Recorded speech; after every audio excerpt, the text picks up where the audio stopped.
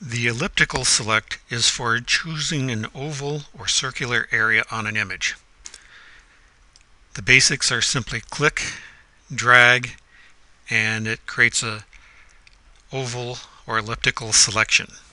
To make changes, click in any of the corners, drag in whatever direction you need to.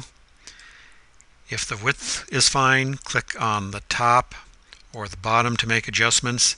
If the height is fine, click on either of the sides to change it to however you would like. Other basic options include, with the Shift key or this button over here, adding. You can draw additional ones. If you overlap it, it all creates it as one. Subtract from, or press the Control key.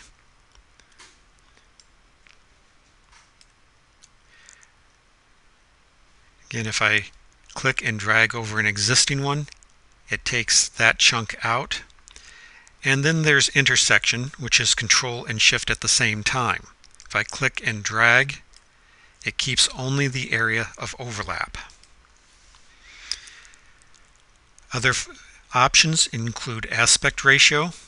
For example, I could type in 2:3, and as I draw it out, it creates a ellipse that's 2 units wide by 3 units tall. Regardless of how I adjust it, it maintains those proportions.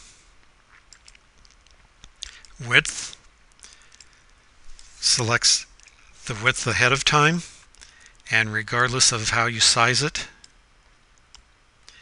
the width is always 400. It can't be anything else.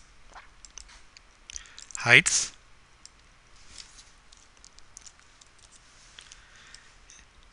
Same thing. The height is fixed to 300 pixels.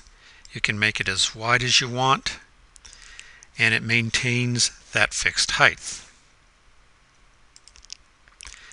Expand from center.